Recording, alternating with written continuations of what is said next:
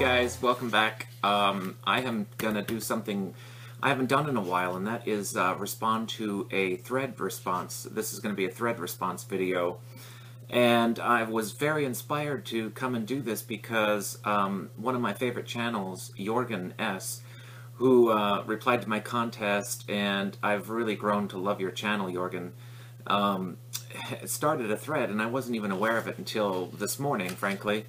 About he was celebrating kind of his 30 years of collecting music and collecting vinyl records. His collection started in 1986, so he's been a long time vinyl collector. So he was looking back and talking about his favorite singles, favorite albums, and reminiscing about the year 1986.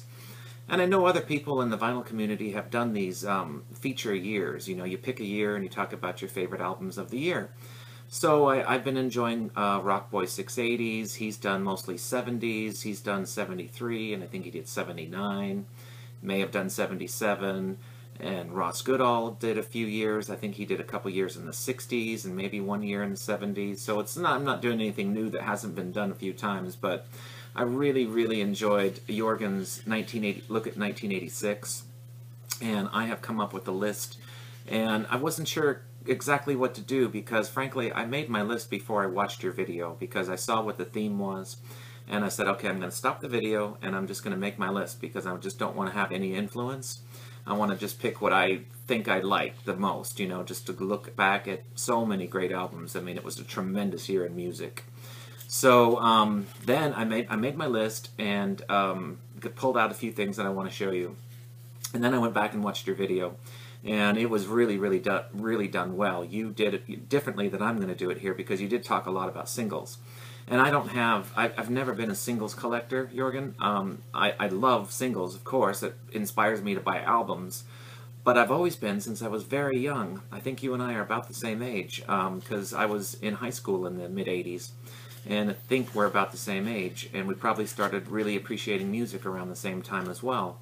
If I liked a single, I would just go buy the album, or save up and get, you know, I didn't buy as much then as I do now, obviously, but I've always been an album buyer, so I've never really been too much into buying singles. But I really liked your take on how you went about celebrating the year 1986, because you did talk a lot about singles, and you pulled them out and you showed them, and it brought back so many memories. Your video really tested my memory to think about some of these songs that I hadn't heard or thought about in decades. So that was really cool. But in this video, I am going to focus on albums because I've always been an album buyer. So what I have done, Jorgen, to celebrate with you the year 1986 is to break things down into 3 segments. I've got, of course, my top 10 list that I'm going to save for very last.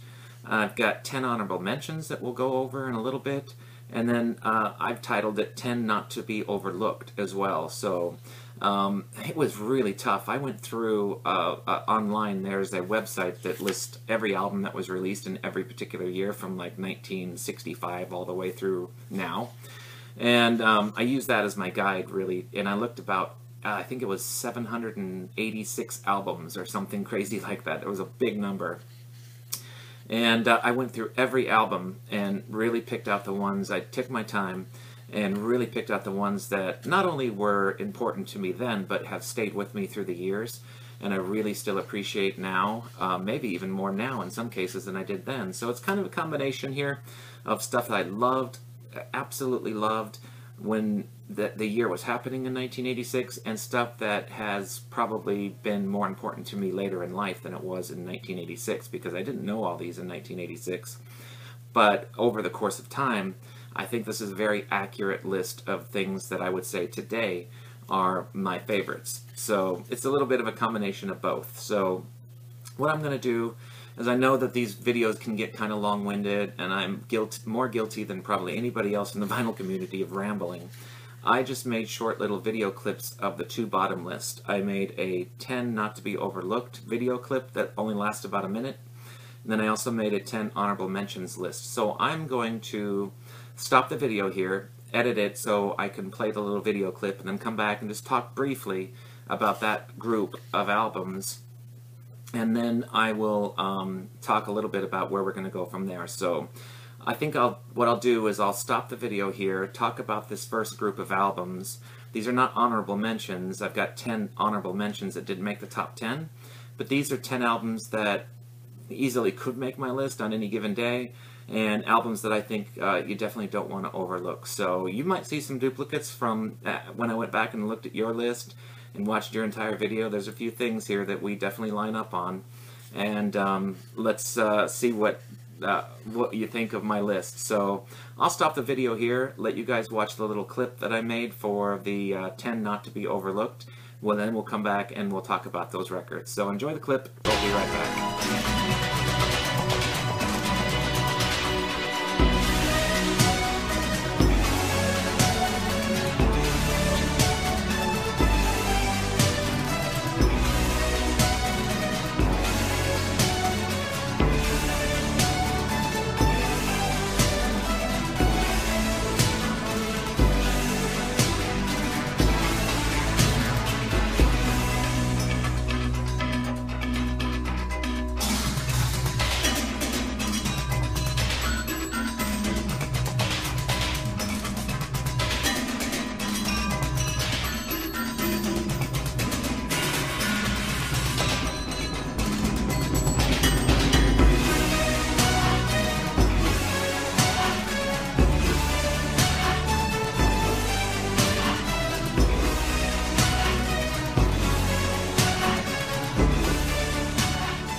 So as you can see from that short video, there's some killer albums in there, and frankly it was really, really difficult to not include them in either honorable mentions or my top 10, official top 10 I guess you could say, as of today.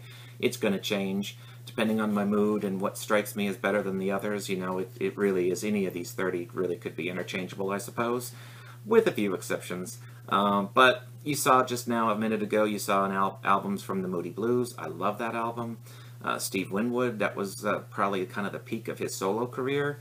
I mean, he was popular in the 70s. He had Ark of a Diver and some maybe a little bit more proggy sound, but like many, he caved and did some 80s sounding type albums and had some big success with that album, Back in the High Life.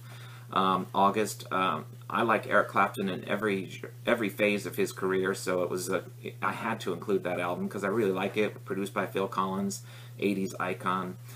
Billy Joel's The Bridge. Now that's an album, see, that album would never have been in my collection in the 80s. I wasn't a Billy Joel fan in the 80s. I liked him in the 70s, but I never really followed anything he did in the 80s. Now, as I'm older, I appreciate all of his stuff a lot more than I did then.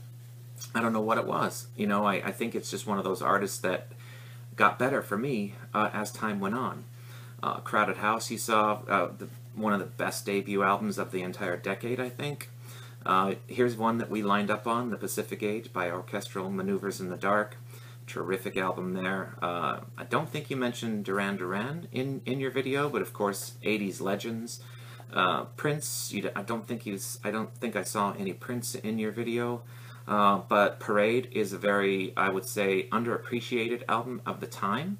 Had the big hit single Kiss on it, but the album itself didn't get great reviews, didn't get great audience reception. I think everybody still wanted him to be doing Purple Rain, and probably still do, but Parade is a terrific album and one that people should check out. If you're only familiar with his most famous albums, that's one that you definitely want to check it out.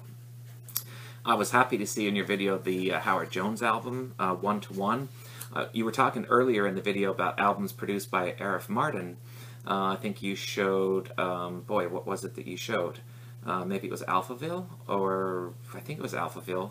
Anyway, you showed a couple albums that were produced by Arif Mardin, and then I thought, oh, but he forgot Howard Jones, One to One. And then you came back and you pulled that out, so I was happy to see Howard Jones make the list. And I agree with you, it wasn't as good as Humans Live or Dream into Action, but that album has some really killer tracks on it. And he was trying to move away a bit from his synthesizer, one-man band kind of thing, and did a terrific tour that year, so I'm happy to see that he made it all the way out to Sweden and had some success there. And, you know, I really, really enjoyed this group of albums, so I hope that you saw some things that you also got re-familiar with, brought back memories, and you can see that we don't line up entirely on this stuff, but I think we have some similar tastes, that's for sure, at least in the 80s. So anyway, now the next list that we're going to do, I'm also going to do a short clip on that because I don't want this video to go terribly long. I think it's going to be maybe in the 15 to 20 minute range, hopefully. I'm going to show my top 10. I did pull them out so I can actually show you. I have all these records. I just wanted to not go on and on and on because I know my videos do get a tiny bit long at times. So the next group of albums I would consider 10 honorable mentions. I guess you could say these almost would make the top 10 on any given day. You could interchange these with the top 10 and I wouldn't mind. It would be fine with me because they're all great albums. So take a look at the next list, see what you think of that, then we'll come back and I'll actually show you the physical copies of my top 10. So here's the second video. We're calling this one 10 honorable mentions. So enjoy that and we'll be right back.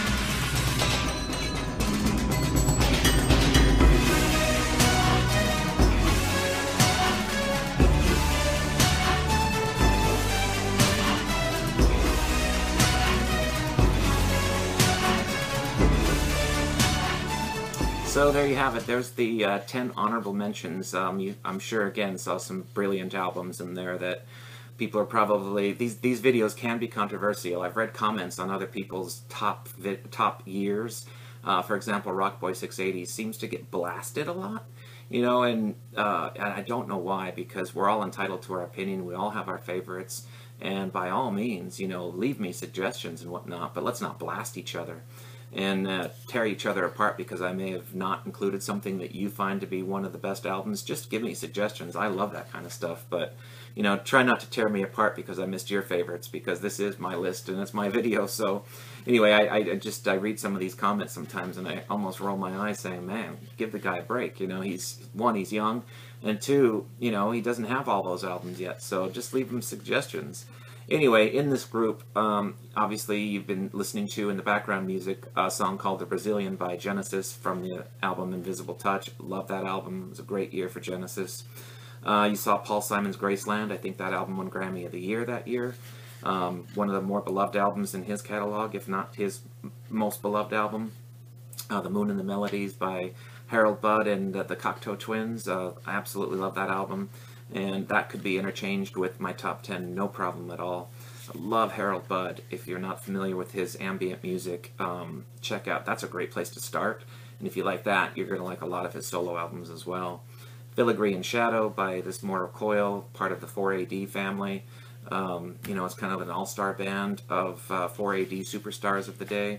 I love that sound. I think that was their second album, maybe third album, and it's just an absolute classic. It's so moving, so lush, just gorgeous album.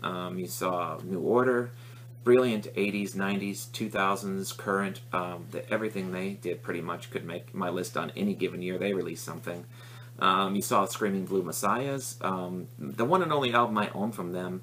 They may have had some other albums, but Gunshy is a beautiful album. Every song is just a toe tapper. They feel good. I love that album. I can't remember where they're from. I think they might be Australian. I'm not entirely sure. One band I know is Australian is Icehouse. Very, very overlooked. They had some mild success here with Man of Colors. I think that album came out in the later part of the 80s, but Great Southern Land is another great addition to their catalog, so if you haven't heard that album and are only familiar with songs like Electric Blue or, you know, maybe another track off that album, because that was kind of a successful album, check out Great Southern Land, and all of their albums are really quite good.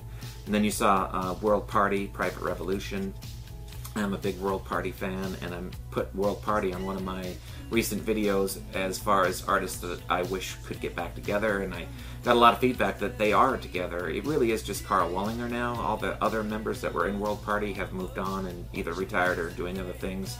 But it really has always been Carl Wallinger's show with World Party, so to me they're still around, so I didn't even know that. So like every time, you always learn a lot from these videos. So anyway, I hope you enjoyed that list, Jorgen, and whoever's watching. That was my honorable mention. So now we're going to get to my official, I guess, top 10. We'll kind of leave it kind of like as of now. It could change, but I did pull these out, and I think I'm pretty comfortable saying that these are, in the last 30 years, these are the 10 albums that have stuck with me the longest, who would have the most meaning to me, and I play a lot. So we'll start with number 10. Is a band that a lot of people may not have heard of, but one of my favorites. I believe this is their second album, Clan of Xymox, Medusa, another one of the 4AD bands that I absolutely loved. Very dark, very electronic. I don't think they use guitars at all, but I love this album. Maybe just a little bit less than I loved their debut album. I think it was just self-titled Clan of Xymox, but this one is almost every bit as good. And at times I have liked it better. The song, title track Medusa, Michelle, and Louise, it's just a really, really great album. They're still around, actually. I think it's just a couple members, or maybe just one member that's still part of the original lineup. Can't think of his name off the top of my head, but they're still around. They've really moved into more of a goth, heavy goth, you know, leather and silver and dark makeup, and you know. But back in this time, when they're prime, when they were Clan of Xymox, because now I think they just go by Xymox. They've gone back and forth. It's either Xymox or Clan of Xymox. See, this is why I made the clip, because I ramble and I go on and on. Clan of Xymox, Medusa, check it out. If you like darker Bauhaus, Peter Murphy, you know, darker music like that, that would be a great thing to check out. Number 9 is an act that everybody knows, and this is not really one of their more loved albums, but I think it had a lot of hit singles on it, and I think it was one of the best-selling albums in their catalog in the UK. Americans liked it, but they're not, over time, they're not as well known for this one as they are for other things like Sweet Dreams. But Eurythmics' Revenge has a lot of great songs on it, and I think it gets a little bit overlooked as far as how good it is, because you get Missionary Man, which is a great song, Thorn on My Side, When Tomorrow Comes, Last Time, and The Miracle of Love. That's all on one side. Every one of those were good singles, I think. And then the B-side is just pure fun. Let's Go, Take Your Pain Away, A Little of You, In This Town, and I Remember You. So Eurythmics' Revenge, you know, I think Eurythmics get trapped into that synth pop genre, where they did get a full band for this album. When they toured this album, they had a new look, new sound. I mean, they always did Sweet Dreams Are Made of This and songs from Touch, but this album actually explores more of the band sound, and it's great for a live performance. So this is the first time I saw Eurythmics play live on this tour, and I thought they were fantastic. So I put that one at number 9. Dave and Annie, classic. I mean, you can't go wrong with anything from Eurythmics. This one I have mentioned before when I was doing a contest, replied to Rockboy 680's Pick a Decade and pick one of your top albums from every year. This made my runner-up list for this particular year. So you've heard me talk about it before. David and David's Boomtown. Very unknown again. Unfortunately, this is their one and only album. They broke up, this duo broke up after this album. David Bearwald went on to do some solo albums and had some success. David, the other David, I'm not even sure of his name. I don't know what happened to him. But this is a great album. Welcome to the Boomtown was a pretty big hit in America anyway. And it's in the vein of Bruce Springsteen maybe a little bit, Bob Dylan a little bit. You know, it's kind of a folk singer-songwriter kind of great album. It doesn't really sound too 80s, if I'm being honest. It has stood up the test of time very, very well. You also get tracks like Swallowed by the Crack, Ain't So Easy, Being Alone Together is just a phenomenal song. So I love this album. So if you've never heard it, yeah, I'm sure you can pick it up really cheap. Any of these are really pretty cheap. So check out David and David's Boomtown. Next one up, again, a band that had initial big success. This is their debut album, and then kind of fell off the face of the earth. I love this album, though, from Cutting Crew. I don't know where they were from. I think somewhere in Europe. Jorgen, you probably know. But I don't recall where they were from. The Broadcast? I think it's just called Broadcast, not The Broadcast. I love this album. First time I heard it, I was blown away. It was one of my favorite albums of the decade, for sure. And unfortunately, they didn't do much after. I think they had 1 or 2 albums, but they didn't go anywhere. But this is a really, really good album. You might want to just pause the video on this one and see if you recognize any songs. But I love this. Of course, their #1 hit, "I've Just Died in Your Arms Tonight." But the whole album is really, really good. And I wanted to pull this out too and show you that I have a picture disc. It's a saw blade, obviously, picture disc of the entire album, which I guess is quite rare now. I've had this for a long time, and you got to be careful with it because these edges are actually really sharp. So you could probably almost cut yourself on this thing. I mean, it's not like a knife sharp, but you could definitely make a little poke with it. But I love having it, and I'm so glad it's part of my collection. I don't play it because it doesn't sound as good as the regular vinyl does, but it's cool to have a copy of the Broadcast on that cool saw blade picture disc. Alright, now we're getting into some really, really amazing albums. #6, Life's Rich Pageant from REM.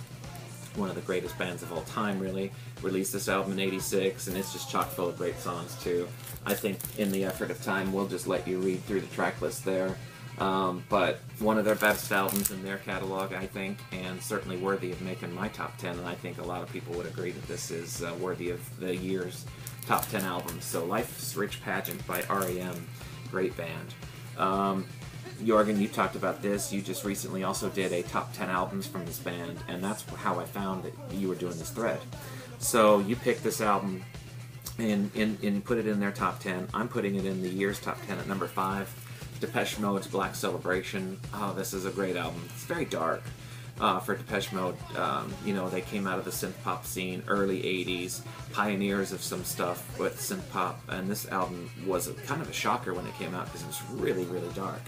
You know, the title track, Fly on the Windscreen, and A Question of Lust, and boy, it's got a lot of great songs. So I can't say I loved it when it first came out, but this is one that I've appreciated more and more over time. And I would put this in their top 5 for sure if I was doing a Depeche Mode discography ranking, and that's something I might do sometime. I think that was a great idea, great video. And I should say, if you haven't checked out JörgenS channel, go over there. He makes great videos. Just did a top 10 Depeche Mode. He's doing this. He's always doing something interesting. So, a great guy in Sweden. I would recommend his channel to anybody who loves this type of music. #4, no doubt in my mind, one of the greatest bands of all time. Cocteau Twins, Victoria Land, another part of the 4AD family, at least during this phase of their career. And this is a really, really beautiful, lush, it's a quieter album than, you know, when I think this is their 4th album. And it did take me a little bit by surprise when it came out, but I love it. Maybe one of my favorite albums from them now. I didn't appreciate it at the time as much as I do. This is an album that maybe didn't go over as well as some of their early albums did, but it's a classic. And if you like mood music, dream pop, shoegaze, this is an album for you. So check out Cocteau Twins, Victoria Land. Every time I mention Cocteau Twins, I always say I've got to do a complete collections video on them, and I do plan on doing that, but I think one of these days. This one here is a no-brainer. A lot of people would probably put this at #1. I'm putting it at #3. You know, not far down on the list, but The Smiths, The Queen is Dead. What an album this is. This is part of a box set, so it's not an original copy. This is part of my complete box set. But you've got, obviously, some absolutely classic tracks on here. The Boy with a Thorn in His Side might be their best song ever. Anyway, here's the track listing on this if you're not familiar with the album. If you're not familiar with the Smiths or Morrissey, this is a great starting point in their discography. The Queen is Dead by the Smiths. It's just a gorgeous album. I could play this thing every day, I think, and never get tired of it. It's a beautiful album. So, it's their best album for me. Alright, #2. Very hard not to put this at #1 because it is probably one of, if not the most beloved album of the decade. And, you know, it had hit after hit after hit, and it sold incredibly well. And I did put this, I think, at the same position on Rockboy 680's contest when he was asking us to pick a decade and list the top album from every year of that decade. I think I put this at number 2, and I think I put the other one at number 1. I think I'm being consistent, but as I said, my mood can change from day to day, so these two are probably flip-flopped one way or the other, but I'm going to stay with the number 2 here, So by Peter Gabriel. And the only reason I don't put it at number 1, I think, is because I love the album I'm going to show my number 1 so much. But if it wasn't for one album, this would probably be my favorite album of that year. Everyone knows this album. There's no reason to really talk about it too much, but it was his peak of his success. This is the number 1 selling CD of all time, I think. At least it was for many, many years. And one of the first CDs I actually bought. So I love it. Red Rain, Sledgehammer, Don't Give Up, That Voice Again, In Your Eyes, Mercy Street, Big Time. I mean, come on. It's just a beautiful album, and I think maybe I was misspoke when I said Paul Simon won Grammy for Album of the Year. Maybe this won Grammy for Album of the Year. I'm not sure. It's probably one of the two. The only downside to that is I think it may be just a little bit overplayed, but, you know, if that's a downside, I guess that you could call it that.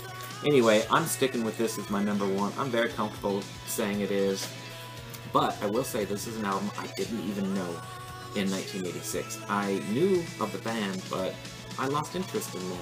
I was young, and I was into the modern dance, you know, fun music. You know, I just wasn't as adventurous on music as I am today. But this is the greatest album in their discography, and it's a shame that I overlooked it as much as I did at the time. Absolutely love it. Talk Talk, The Color of Spring. If you've never heard this album, you must hear it. It's an absolute gem, a classic, and it's moving and lush and gorgeous, and it's just everything you want music to be. So, The Color of Spring by Talk Talk. Songs like Happiness is Easy, I Don't Believe in You, Life's What You Make It, Give It Up, Chameleon Day. It is absolutely stunning. This is a reissue. Has a bonus disc of, I think, some live material. It's in Japanese there, so I really can't read it. But anyway, the bonus disc is on the red vinyl, and I'm not going to show you that. But there are original copies of this too out there. So however you go, get the CD, play it online, Spotify, whatever. But you do need to hear this record because it is an absolute masterpiece. So anyway, that's my look in my top silly ranking, I suppose, of my albums from 1986. So I hope you enjoyed it, Jorgen. I did this because I loved the idea. 1986 was a phenomenal year in music. It was so much fun because that was high school days for me. And, you know, I have so many fond memories of going to record stores. I wasn't buying vinyl at the time, I will be honest with you. I was buying cassettes and CDs. It's about the time I started switching from cassettes to CDs. Vinyl was early in my listening days, from, let's say, like the late 70s through the early 80s. I was still buying records. Then I took a long gap in between not buying records, like I think a lot of people, and now, of course, you know, I go back and rebuy all this stuff. So, unlike you, you seem to have all original copies, and you've kept them for all those years, so great job there. So, I don't know, if I only had to pick one, I would say that you must hear The Color of Spring. That is a must, but I'm really happy with my list. I'm quite content with it, and boy, I tell you, when I was going through those 700 albums, there were so many. I could have put probably 150 and pulled them out because I still love them and own them to this day. It was a tremendous year in music, so I really love these, taking a look at these years, so you'll probably see more of that on my channel. So I hope I didn't go too long. I don't know how long this is all going to be spliced together, but hopefully around 20-25 minutes max. So hope you enjoyed it, Jorgen. Really love your channel. I hope you enjoyed my response to your thread, and I hope it inspires others to jump on board. So I'll leave a link for you. I hope everyone's doing well, having a good week, and staying dry. It's been tremendous rain here in Central Texas, if you haven't heard, but no damage or flooding or anything here. Everything's fine. So anyway, I'll leave it with you, and I hope you enjoyed the video. Take care. We'll see you soon, and bye for now.